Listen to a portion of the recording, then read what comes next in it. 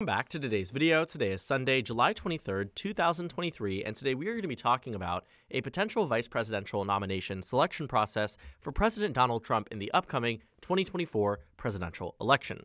Now, 11 months ago, I made a video talking about the 2024 potential VP nominee picks for President Donald Trump. And that's because 11 months ago, it was a very good point for Donald Trump in the Republican 24 presidential nomination polling numbers. You can see around this point last year, the GOP had a pretty clear frontrunner. It was President Donald Trump who had been leading by roughly 30 points nationally. We can see that on this exact day, 1 year ago, Donald Trump had a 32-point advantage over Governor Ron DeSantis. A bit of a mute point here for Ron DeSantis that he was at a higher point 12 months ago than he is today, despite not even being an announced candidate 12 months ago. But 11 months ago, the numbers aren't exactly that much better for Ron DeSantis or any other candidate. So around that period of time, it looked very clear that Donald Trump was on track to be the 2024 nomination, even though nobody had announced, including him in this race, because he announced following the 2022 midterm elections. We had a very general idea of how this race was going to go. Ron DeSantis and Donald Trump were going to be top two, and pretty much everybody else was going to fail to crack double digits across the 2024 race. Today, it stands roughly the exact same, but so much has happened far and in between this period of time. Republicans had an inconsequential midterm election where Republicans actually did worse in the Senate than they did prior to, and Democrats did quite well in the House despite the GOP winning back House control. Following that, the amount of support for Donald Trump dropped tremendously. The first polling done following his announcement saw a dip in support from him. What was a 31-point advantage was immediately cut in half down to an 18-point advantage. As we head into the new year, we saw that Ron DeSantis was being propped up more and more by Republican voters, Republican media, whatever it might be, and Donald Trump's lead went down to being just 12 points nationally against the Florida governor. From then, Donald Trump launched a series of attacks against Ron DeSantis that has propelled him back up to a very strong point of victory, a higher point than where he was 1 year ago today, prior to being even a candidate in the race. Ron DeSantis, as I said previously, performing even worse. So looking at the 2024 general election, we're starting to see a lot more discussion about a Donald Trump Joe Biden rematch. A rematch election that I'm sure many Americans either do or do not want, depending on what side of the aisle you're on. And looking at this matchup here, it becomes increasingly more likely that it is an absolute as we get into just 6 months from now, the Iowa caucus timeframe, the New Hampshire primary timeframe, Nevada primary, South Carolina primary, very important times for the Republican nomination that will probably assure that Donald Trump is renominated for the third time in a row for the GOP nomination. Now, with that comes a lot of responsibility about winning the general election, and choosing the right candidate is always so important. For this tier list here, we are going to be taking into consideration the way that voters view these candidates on the GOP side. So their approval rating, the way that voters would be inspired by them, wanting to see them work together, collaborate is always going to be very important. And also the personal relationships between these candidates too. Donald Trump is a very polarizing figure, even in his own party, and has alienated many members of the party as well. We'll compare it to how my tier list was 11 months ago, because it will be quite interesting, and we'll adjust this over time as we start to get closer and closer to the assured nomination of President Donald Trump. But it's interesting to see where things were a year ago in terms of perception from me, from many others, and why that's so important to see the difference between then versus now, and how some things may have even stayed consistent, and how there are general trends and general politicians that might be most electable for Donald Trump. Of course, electability is always going to be in consideration. Do these people add to the ticket? Do they take away? Do they have scandals that would weigh down Donald Trump's ticket even more so than the three-time now indicted president? Or will they help him? Will they counteract the way that Mike Pence did in 2016, provide more of a presidential lens? All of these things will be taken into consideration. I won't mention all of them because, again, keep in mind they'll be taken in as an underlying layer. But they'll be important because I think that they will be points of interest when it comes down to this tier list. Now, unfortunately, this list doesn't have everybody that I'm considering. It has everybody but one, Vivek Ramaswamy, who is currently polling roughly third, fourth place nationally in the polls. And he's at a point where he is doing quite well nationally, but isn't making much of a name for himself outside of these polls that are propped up by Fox News and other organizations. But he certainly is getting his name thrown around Republican circles, Republican donor circles that see that he can self-fund his campaign, adds a lot to a ticket, and isn't exactly this stereotypical career politician position that everybody else is. He's a very different dynamic type of candidate, which is the reason why, as someone who was a no-name a year ago, is building a name for himself, building a brand for himself, potentially for a future launching pad of a Republican nomination, not necessarily presidential, but maybe on the Senate level, the House level. He's from the state of Ohio and currently is in a good point for 2024 when it comes down to potential VP consideration. I definitely think that the Trump campaign is looking into him as a possibility. I don't think he's super high up there, but we'll talk about his possibility at the end just because he doesn't have a picture on this screen here. So here we are with many candidates. We're going to speed run them. I've taken too much of your time by talking, so let's go ahead and get started. We're going to go in a reverse order. We'll start down on, actually no, we'll start with the standard order because I want to get to Ron DeSantis near the end, but we'll start off with a very big hitter who is Brian Kemp, the 2022 re-elected governor from the state of Georgia who won by a pretty substantial margin across the state. The way that these rankings go, S tier is the highest, F being the lowest. And again, a lot of this has to do, keep in mind, because you will see it with Brian Kemp, though I think Brian Kemp is an electable candidate, I'm going to give him about a C to B rating just because I think, sure, he brings in the state of Georgia. I don't think he provides much more electability outside of that, but he also doesn't have a good relationship with Donald Trump. It's about inspiring your base. It's about unifying a party. And while Brian Kemp might represent the disgruntled version of the GOP that doesn't exactly approve of Donald Trump's election denialism, I don't think he brings them in too heavily either. He very much was on track to be aligned with Donald Trump leading up to the election. And then once Donald Trump started to attack him, started to push against him, I really don't think Brian Kemp is this all-encompassing, super strong candidate outside of Georgia, which is why he doesn't get a D or F rating. But I think the candidate dynamics here would be very, very wonky. Now, Elise Stefanik, currently serving in House leadership, one of the top-ranking Republicans across the United States, was practically a nobody, New York Republican, a moderate at the point. Now she is much more on track for future in politics. She potentially could be seen as a strong nominee for Donald Trump on the VP spot. I think she provides a good balance to Donald Trump. I think she aligns very closely with his side of the aisle, which is good, but not necessarily for bringing in, again, that disgruntled portion of the GOP that would be necessary to win the election in 2024 against Joe Biden. I think that Elise Stefanik is individually a very strong person. I think she could be a strong candidate in the future. As of right now, though, I don't exactly see her as this all-encompassing, very strong VP nominee.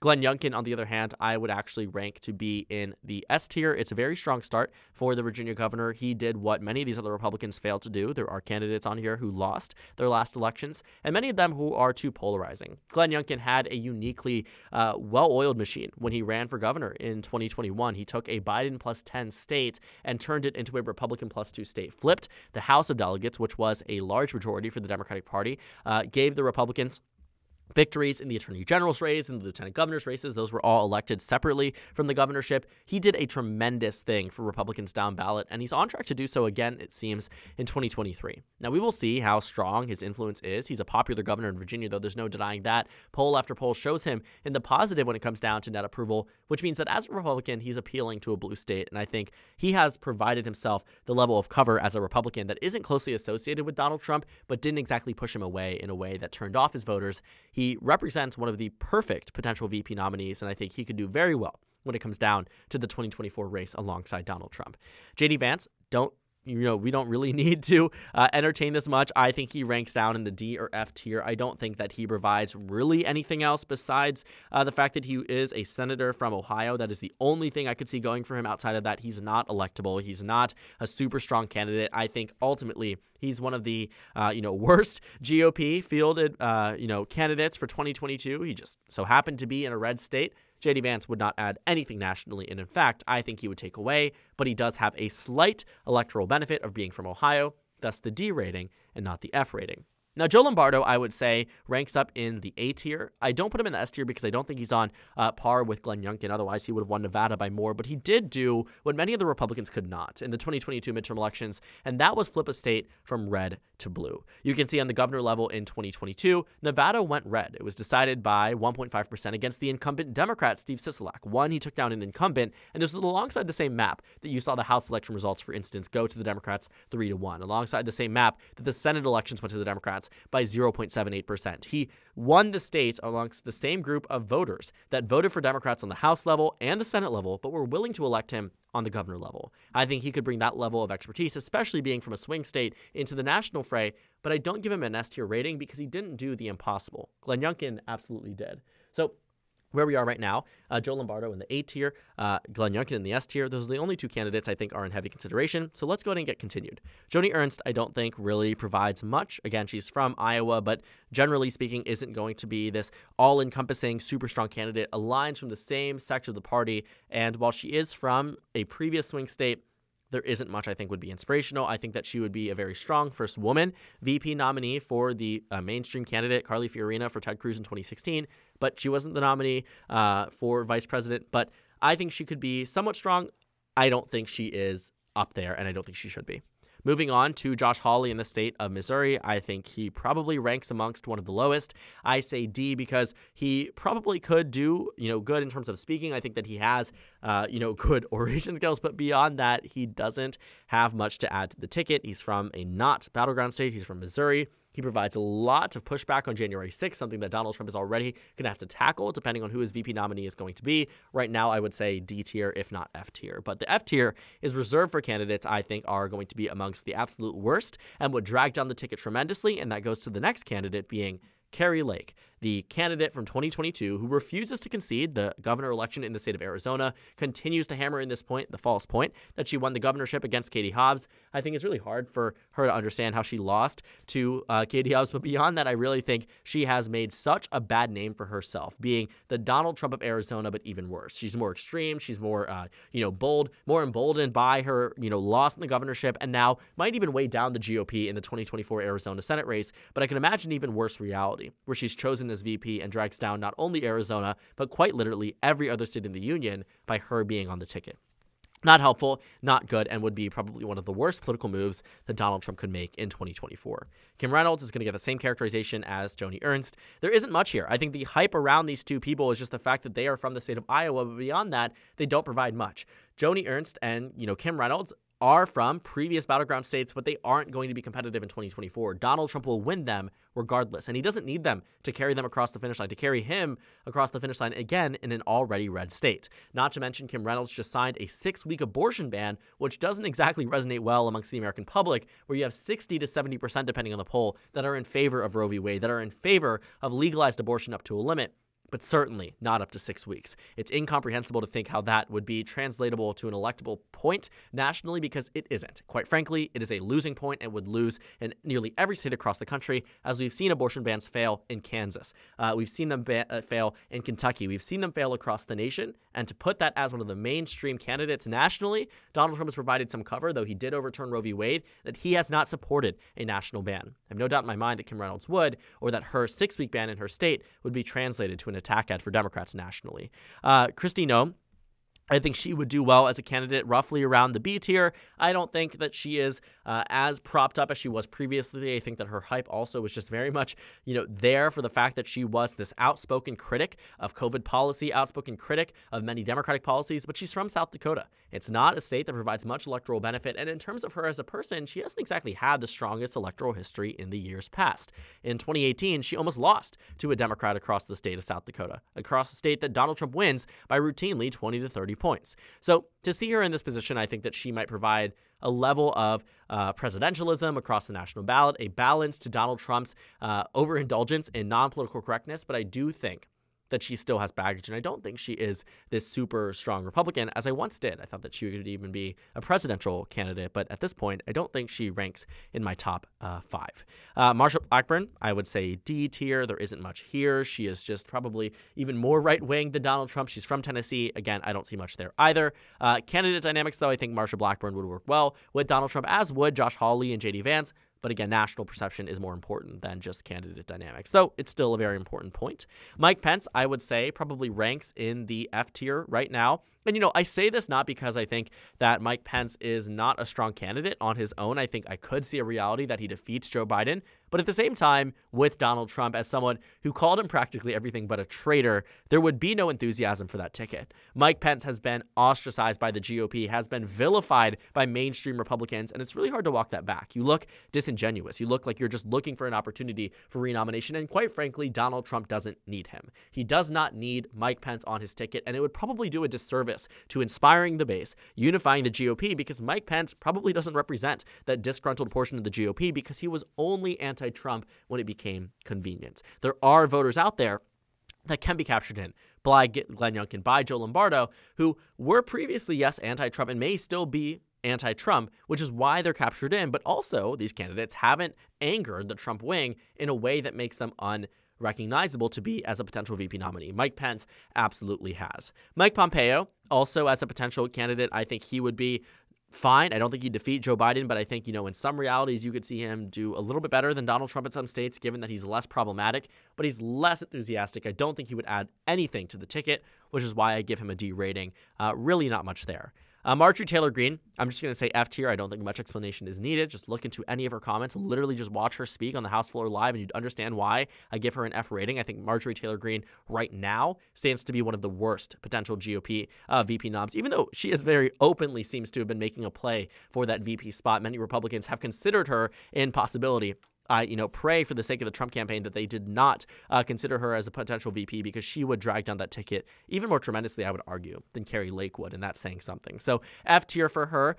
Candidate dynamics, I'm sure it'd work out, but I don't think strongly. So we're going to go ahead and keep her in the F tier. She's already angered the House GOP caucus, just got kicked out of the House Freedom Caucus. So again, I'm not too solid on the front that she would be this super strong candidate. Nikki Haley, however, I still give that S tier rating. I know I've gotten some pushback from you guys for this characterization, but I do think Nikki Haley provides, surprisingly enough, this unique appeal of moderatism that doesn't really exist. She was a Trump administration official. She was a South Carolina governor, but she really wasn't this moderate Republican, though she does have that reputation. I do think that also she is an amazing speaker. I think she has provided that idea of presidentialism across her campaign, and I think it will be something that would translate to a balance for Donald Trump in the way that Glenn Youngkin would. I just don't know if he would choose her, considering that she's running against him, but Donald Trump hasn't said much negative about her, and neither has she about him. She also gave him a heads up when she decided she was going to run. She announced publicly a year ago that she wouldn't run should Donald Trump run, but seems to be vying for that potential second place spot. She seems to be reaffirming consistently that she's not running for second place. She wants to be the nominee,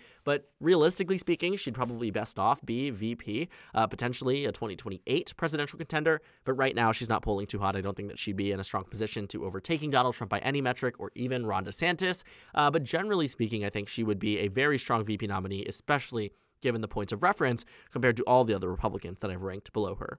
Rand Paul, I think, was that potential candidate from the years past that people think might be electable, might add to the ticket from Kentucky, not a swing state. But I think, he's fine. I think he's mediocre at best. I really don't understand the hype around him that was there in 2014, 2015. But, those elections were vastly different than they are now. I think there are many other candidates that are a lot better, and I don't think, he is amongst the strongest. Ron DeSantis, he's someone that I used to be considering an S-tier candidate, an A-tier candidate at the weakest. And I'd say in terms of candidate dynamics now, he probably gets around a B rating. He's from the state of Florida, but Donald Trump, again, is probably going to win it anyways. And I don't think that he has this electability that he promised to his donors, to his voters, that should be there for a candidate like himself. I mean, Ron DeSantis on his own doesn't seem to be performing too well across the nation, whether it's with the GOP, whether it's with the Democrats, whether it's with swing states. I mean, literally, Ron DeSantis has turned into this candidate that was so hyped up, even by myself, going out there saying Ron DeSantis is the strongest GOP candidate out there, if not one of the strongest. Regardless, though, he's not.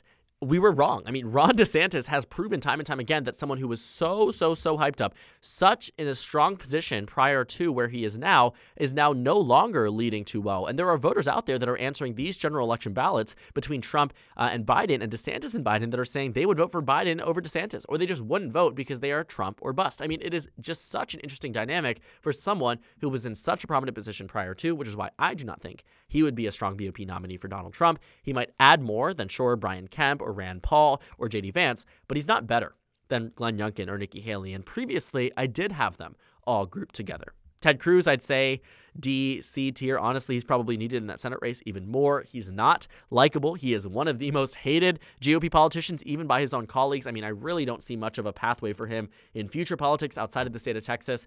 He just simply has gotten lucky with his elections. And I think that while he did well in 2016, that's not going to translate to a potential 2016 pick. And there's a reason why Donald Trump didn't choose him in the 2016 election. Tim Scott, I think, is an A-tier candidate, potentially S-tier candidate. I'd say he probably is along the lines of Nikki Haley. Again, that idea of moderate policy while still capturing in the Trump base. Neither of the two are moderates by any stretch of the imagination, but the perception in American politics is everything. And I also think he balances out well, right? Having, the first black VP nominee on the Republican side would be monumental. It would be a good thing for the GOP in terms of diversifying its tickets. Not only just that, though. Tim Scott has a proven track record of winning in the state of South Carolina by sometimes larger margins than Donald Trump was able to do. In 2022, Tim Scott did significantly better than Donald Trump did both in 2020 and 2016. Not to say that South Carolina is going to be competitive, because it won't be, but I do think that, sure, that could translate to potentially some victories across the other states, and he's not perceived as extremist. He's not perceived as crazy by members of the mainstream Republican right. I mean, they will, sure, vote for Donald Trump anyway, but I'm sure that there would be some independents, some conservative-leaning independents that would be reassured by a Tim Scott being on the ticket rather than someone like Ron DeSantis or Kristi Noem or, again, all the other candidates that were mentioned before. The final two here, we have Tucker Carlson and Tulsi Gabbard. It's fascinating to me that Tulsi Gabbard is even on this list. But Tucker Carlson, I think, is way overhyped. I mean, he does not add to the ticket in the way that the GOP really thinks. He's not likable. He's extremist. He has too much baggage in terms of his television history that could weigh down any candidate, congressional, Senate, governor, presidential. I mean, he is not the candidate that I think the Republican Party thinks he is. And as of right now, I would say he detracts from the Trump ticket, but just ever so slightly more or less than Carrie Lake, Mike Pence, or Marjorie Taylor Greene. I think he deserves a D rating. I don't think he deserves much more than that. And even Fox News was very quick to push him out. Now, for Tulsi Gabbard, I think she uniquely brings in this appeal that she did have a base on the Democratic side. Yes, she has a history of supporting Democratic policies, campaigning with Bernie Sanders, but in many people's eyes on the right, she has been perceived as this saved candidate that Democrats have lost by their wokeism, by their extremism, and that seems to be working very well. Now, Democrats hate her. I think there is a very real reality here that the voters that wanted her in 2020 would never vote for her on the presidential level now, especially as a Republican.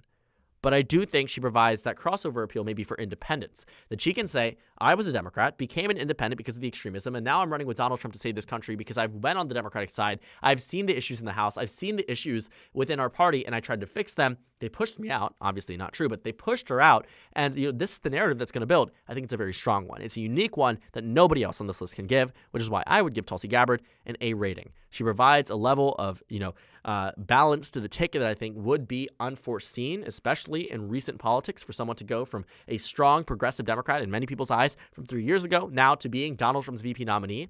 But surprisingly enough, I think it could work. And so here's my final ratings. You have the S tier, A tier, B tier, C tier, D tier, F tier. And I want to take a look at where they were 11 months ago. So here's where we were around this time frame, August 2022. Nikki Haley was in the S tier. She still is. You had Ron DeSantis. Mike Pence I had in the A tier. Tim Scott in the A tier. Kristi Noem in the A tier. Paul Ryan. All of them have dropped except for Tim Scott, who was bumped up one. You can see here, Charlie Baker was in the B, no longer in consideration. Condoleezza Rice, no longer in consideration. Marco Rubio, no longer in consideration. Rick Scott, Scott Walker, all of them out. All of them taken off the list because, quite frankly, they aren't in consideration. Candace Owens was really never in consideration. Greg Abbott, too much baggage. And Larry Hogan would never be a possibility. Rand Paul still there. Ted Cruz still there. You have the remaining list here. A bunch of people. Tucker Carlson staying in the same fray. No Marjorie Taylor Greene, surprisingly enough, but a lot of candidates that would be pretty bad for the Trump ticket. So you can see here that there were some changes. The most notable one probably being that Ron DeSantis has fallen out of the graces of my tier list from being an S tier candidate down to a B tier candidate. And other candidates have been propped up. Glenn Youngkin now in that good position where he's in the S tier. Prior to, I don't even think he was on the map. So going from no one to a very strong someone is a very good point to be. And amongst the rest of these candidates, too, I think there was a very strong call for Donald Trump to have this balance to the ticket that many of them provide. But as you can see, the majority of them do not. So moving forward, we will see who Donald Trump chooses for the 2024 nomination. I will be fascinated to see who that pick is. I'm expecting it, starting to see leaks come through, potential vets coming through. So we will see that in about 10 months, but only time will tell really who's going to be the GOP nominee for vice president. I would say, for Donald Trump's sake, that he chooses anywhere between the S and the B tier. But as we know, with historical choices and current choices, that Donald Trump doesn't always make the most electable decision, usually just something that benefits him personally or that he believes would be the most beneficial decision. But generally speaking, there are very clear options that could be very good, but many bad ones that could ultimately drag down the Trump ticket more so than indictments, investigations, whatever it might be, because of the nature of the rest of these losing candidates. So thank you guys so much for watching this video. Make sure to comment down suggestions below. Subscribe on the left if you haven't already, and check out the Instagram and Twitter. At the bottom left of the screen, there's also a Discord server for you to go ahead and join. On the screen, there's a video you can watch, and then a playlist for my 2024 GOP primary election videos. Again, thank you guys so much for watching, and I will see you all tomorrow.